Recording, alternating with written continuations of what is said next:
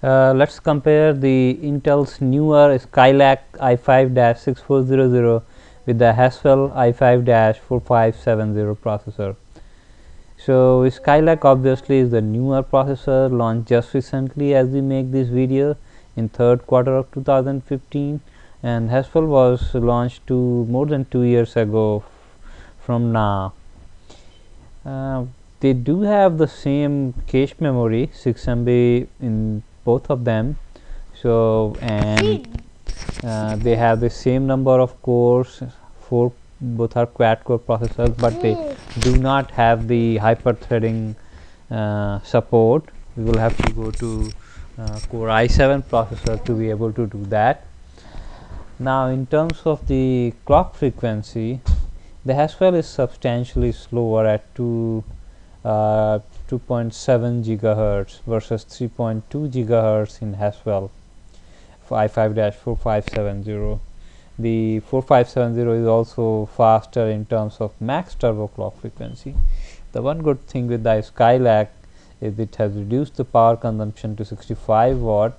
It will need less cooling, and that's made possible by the newer 14 nanometer process. So let's take a look at their pass mark score to see how well do they stand.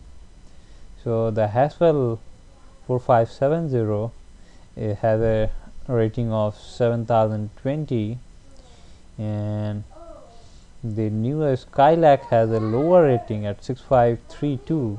So even though there was slight improvement due to the architecture and all these things, but the frequency that makes a bigger impact, and that's why we see the Skylake is slower by about 5 to 6% at least.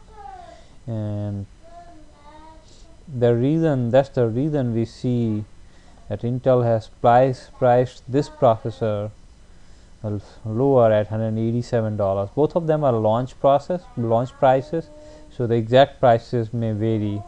Potentially 4570 is going to be a little lower than $202 that Intel is showing that. So other than these differences, we get more maximum memory size in Skylake, though none of us will be using 64 gigabytes, typically capping at 8 gigabyte or 16 gigabyte to be max. We do have a better max memory bandwidth, though as of now both of them are going to have same memory speed that we have seen.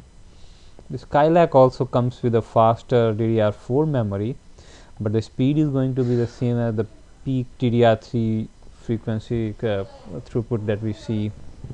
The DDR4 works at 1.2 volt, and that's why it will consume lower power as compared to DDR3 at 1.5 volt in Haswell. The Intel HD Graphics 530 is slightly better than the 4600. They are about the same. Nothing much has changed between 4600 and 350. That's one thing disappointing. So given all this background, I hope this helps. In bottom line is the Haswell 4570 is still faster than the Skylake, but the Skylake is going to consume lower power and has slightly better integrated graphics. Thanks for taking a look.